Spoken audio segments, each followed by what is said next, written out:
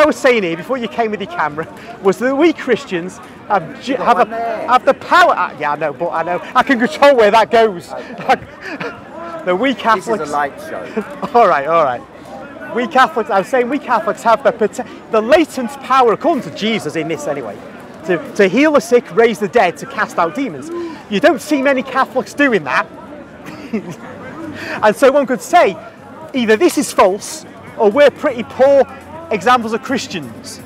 So we got to meditate on that and do what we can. Because we believe we got to do what we can to do what this says we can do. And that means getting our faith strengthened. Because he says in here, our Lord, we just need faith the size of a mustard seed. But we have to counter that. If we have that faith the size of a mustard seed, we just got to cancel out these doubts.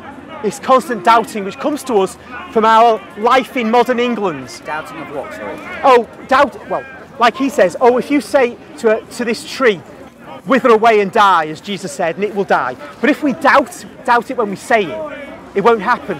Jesus says, if you say something... Well, it'll eventually wither away, won't it? Yeah, but this is him saying it and it causing it to wither away. He said it within 24 hours. Now, he says, if you say it without doubting in your heart that it will happen, then it will happen. But if there's doubt in your heart, it won't happen. So we Catholics, we're full of doubts. We doubt the Bible, we doubt everything.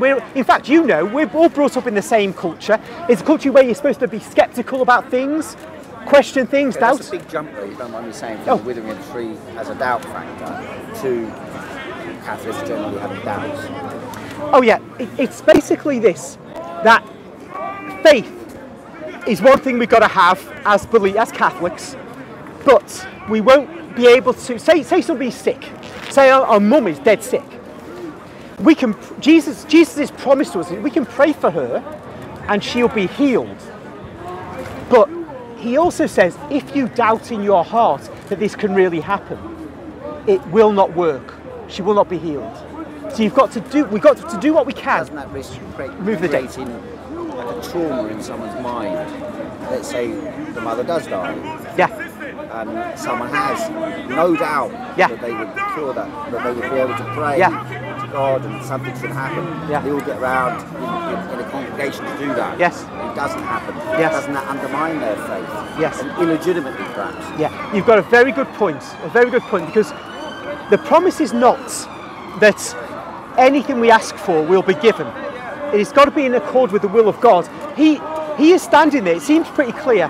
There are certain people he definitely will cure if we exercise our faith. But that doesn't mean at everyone. And what we've got to do is, at one hand, believe that if it really is his will, it will happen.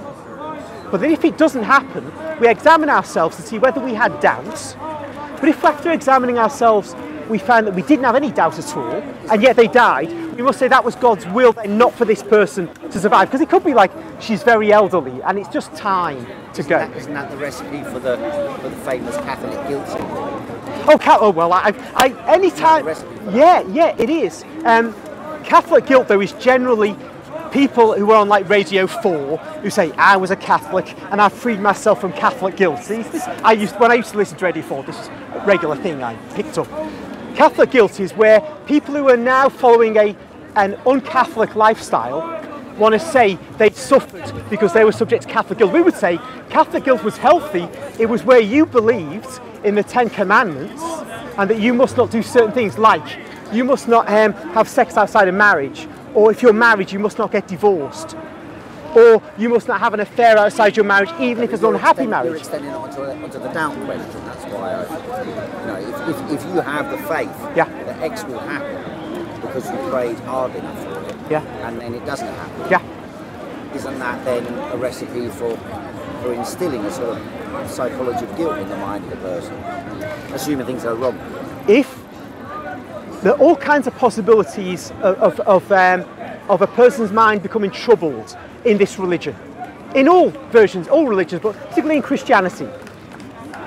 The key thing is to counsel people about these matters. So for me, I would never have a guilt trip if I pray for someone and they didn't get well or they died. because as I've explained it to you, perhaps inadequately to whatever degree, I understand that my prayer may not get the results that I wanted to get. It may be that I had all the faith I needed to have. It may be that I didn't, but if I did, if I come away thinking, yeah, I had enough faith, yet that person wasn't cured, then I'm not going to be guilt-tripped. I'm going to think I didn't appreciate God's will for that person. That the will for that person was not then that they come out of this illness. Okay. Thanks very much. All right. All the best.